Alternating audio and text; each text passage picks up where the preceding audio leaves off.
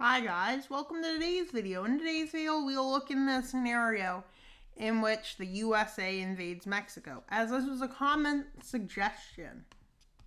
So yeah, if you have any suggestions for videos, I will try to do them, as your suggestions are great. Because I've done a lot of videos, and Mexico and the US, I did do this video before, but let's see, is this one better or worse? And yeah, rated at the end. And yeah, Canada is partially in this war. I don't know why. See? Partially in the war. And who doesn't like partially in the war nations? They're at war with one nation, but only partially. That's not even possible. With the big old USA ready for an invasion.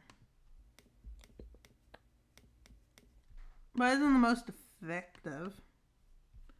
They started an invasion into some of the northern areas, including Baja California, which this is a fully successful in Baja California because California just sends a right basically to take it over because it's California.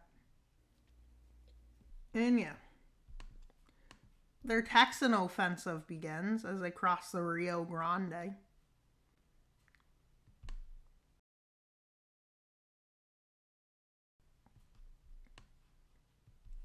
And let's set up naval fighting. A lot of naval stuff, I guess, is in California, let's just say. So they send their naval dominance down from California to capture Baja California's coast. And yeah. And then they had their navy set up for this in Florida. Why here? I don't know. They also had a New Orleans set up. And Texas. And why is their navy spreading slowly? And their navy pushes down here, as their navy is headed on two fronts towards Mexico's navy. And yeah.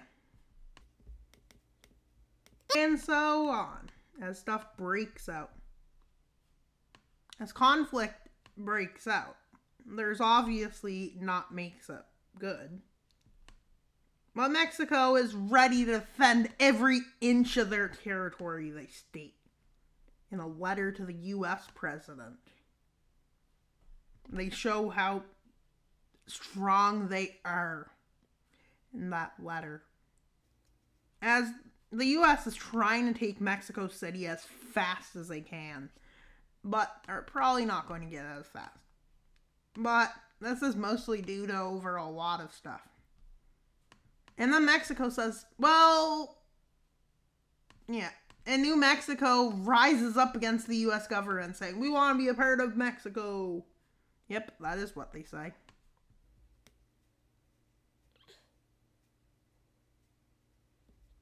This is not the right borders, but oh be it. And the US was shocked at the New Mexican Revolution. Well, they were really shocked, as Mexico has forces now in New Mexico. And the US was shocked at this, with the American people rising up against the US.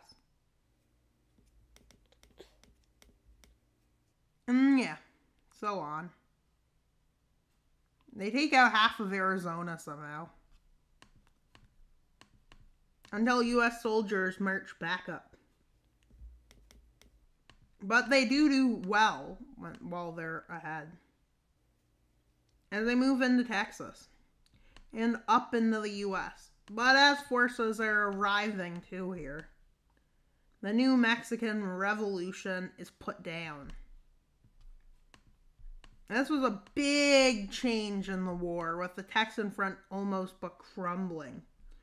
And the other fronts, but they don't. With New Mexico seeing that this revolution was pointless, as the US marches into the New Mexican Revolution. many people are surprised at this revolution. With Mexico still holding here. As this rebellion collapses, it becomes Mexico sends in its forces to hold this front. As this area is annexed back into the US of A. And why am I calling it the US of A, you may be wondering? Because I am. That's a good reason. Wouldn't you guys agree? Why do I say because I am and yes a lot in these videos? I don't understand. Maybe it's just a word, a filler word. Who even knows? It's pretty cool, though. As the American Navy is having victory after victory against the Mexican Navy. Mexico did have a few victories, like the Revolution and stuff, and the Americans moved down the coast. They don't just move down the coast and leave the Mexican army, the Mexican Navy to barrage them. They also kick the Mexican Navy south. And now for the support of Mexico. From nations across the world, including Russia and China, but some nations like a lot of Europe, except Spain, as I said, yeah, Spain is going to support Mexico. And then, yeah, I don't know if this is how it would actually happen. I think New Zealand and Australia would probably help too. Let's add them. I'm saying Peru does because I believe Mexico, like the old Peruvian government that tried to launch a coup, so why would they want to help them? I don't know. But, yeah. And Colombia is debating. And a lot of Central America supports Mexico, with the exception of El Salvador and Belize. But America is now sending weapons into that country, as America's invasion of Mexico has gone awful. It has become a joke, basically, with its enemies. Well, they do make a landing. And then, well, their Central American allies join, including Cuba. Why would Cuba join? Not a smart move. Colombia changes their mind about staying neutral as they enter the war zone. And, well, ever I thought they were going to be neutral. Why is Haiti helping? That's, like, no help. But that's besides the point. And no, I'm not saying that. That's mostly because Haiti doesn't have the best, shall I say, military or economic status. It's hard to fight a war without money. They're probably just entered. Nobody even cares to attack them because they don't think they're capable of fighting. Which they might be. Who knows? Well, maybe, maybe not. You know what I'm trying to say. With a shock being known, the American Navy was present in this country. And Canada's like, US, you ready for help? The US says, your military's slacking. What? Well, that is kind of true, but yeah. America never slacks. America's strongest military. How will they always be? Probably not, but could they always? Yes, but would they? No. With their Central American allies, the US doesn't think they're strong, but they do help push the US back a bit towards the coast. And then Mexico makes its offensive into Texas bigger. As New Mexico wants to still join it, so they're moving up here with some rebel support. But yeah. But unfortunately, their navies aren't enough. And they didn't realize American vessels were here. Oof, that's a big oof up. Because the Americans didn't trust them. And yeah, as you can see, this naval fighting, it looks like this war is soon going to be over. Personally, it does. With American weapons going right down the Mexican coast. Fine, all the red team coast is now falling, with Cuba being one of the last to lose their coast, shockingly. With there being no risk of a Cuban Missile Crisis now, as naval dominance is fully in American control.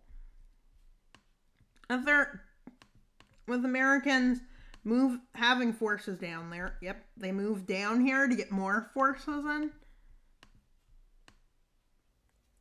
As the US people are a bit wondering, As Canada has entered the war a while ago, but I forgot to color them in. But really, I don't care if, say, Europe has joined because, well, I don't want to be going all over the world causing World War III. That'd just be fun. Remember the Korean War that turned into World War III? Yep, that was a 2-part episode. Everybody liked it, though. Got hundreds of views on that. And the Mexico and the U.S. going to war, it happened in 1812, and America took a big chunk of the land. So technically, Mexico could have been much bigger.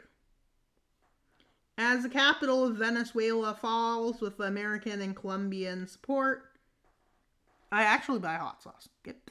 And can you guess what? The hot sauce I like is from there. Ooh, cool. Yep.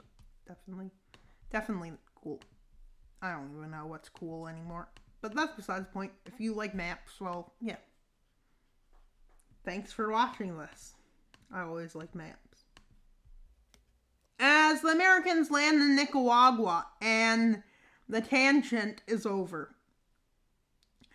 What is the best game? Obviously Risk for board games. Although everybody tells me it's not good because it's too long. But I don't agree. And the Yucatan Peninsula falls. As New Mexico is punished severely after this, with a lot of people losing properties and stuff because they supported the Mexican government, which is shocking, but that's war for you. Mexico has a very odd, tough geography, as you can easily get in America. As they move towards Mexico City, they encircle the city and take it. They take the government, and the government's never seen again, with the rest collapsing. Venezuela, part of Nicaragua and Honduras, part of Cuba. Well, that's all of Cuba. A big chunk of northern Mexico.